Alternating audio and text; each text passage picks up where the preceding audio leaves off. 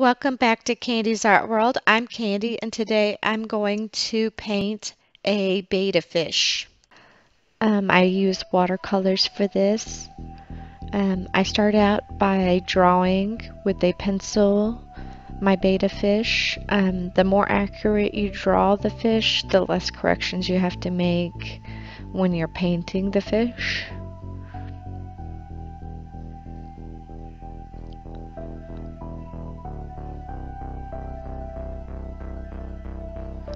Betta fish are one of my favorite kind of fish to draw and paint because you can have fun with the colors. There's so many different ones, and you can make up your own colors too.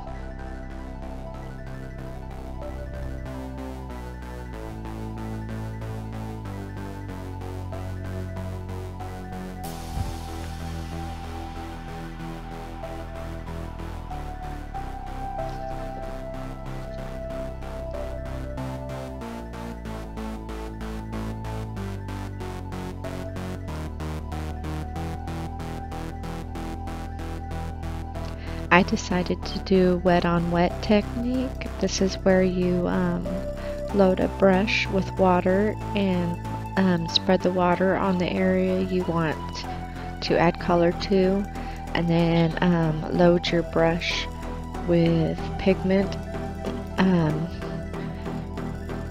Then it stays within the lines of where you wet and doesn't spread out past that usually, at least not in my experience.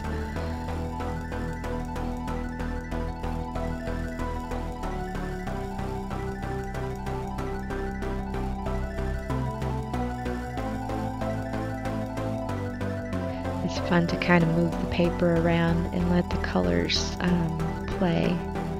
See what ends up happening.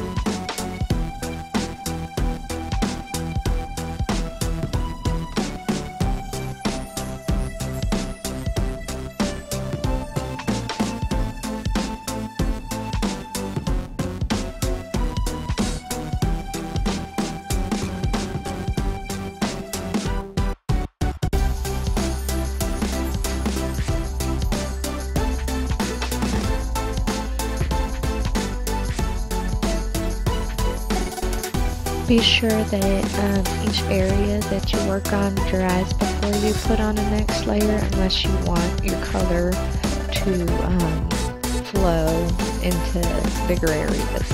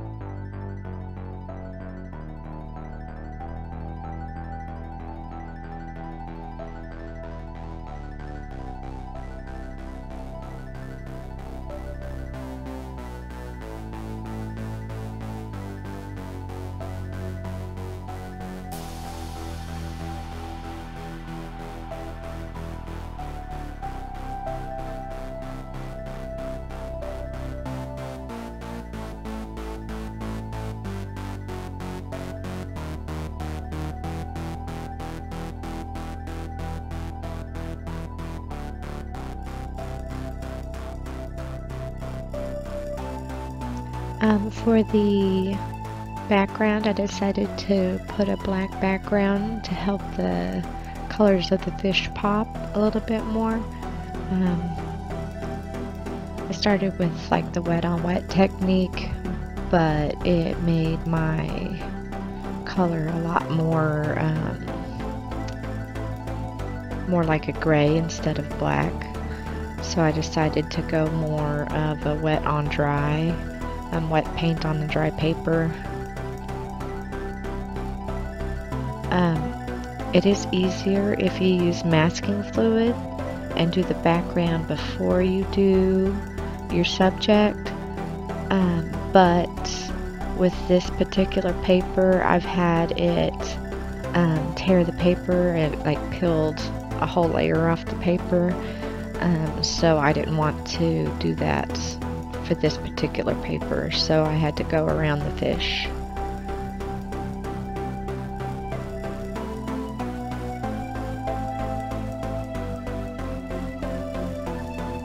And it takes a couple layers to build up the intensity of the colors. The watercolors are meant to be kind of a little bit more see-through.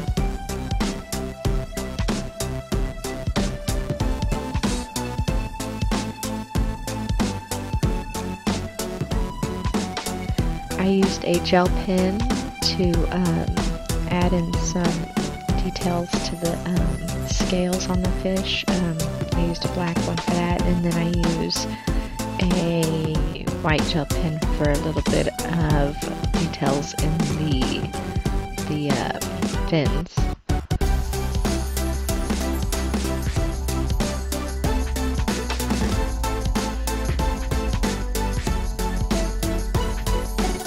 I think it helps make it pop out of the background a little bit more.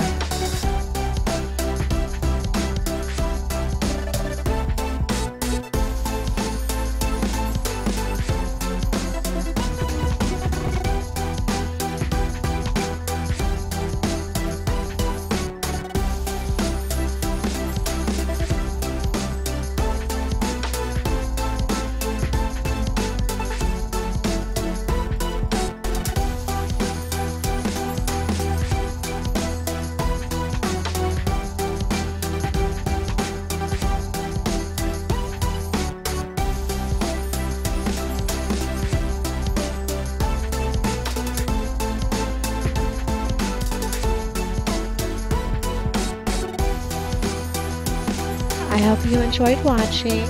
Please like, subscribe, and leave a comment. Have a great day.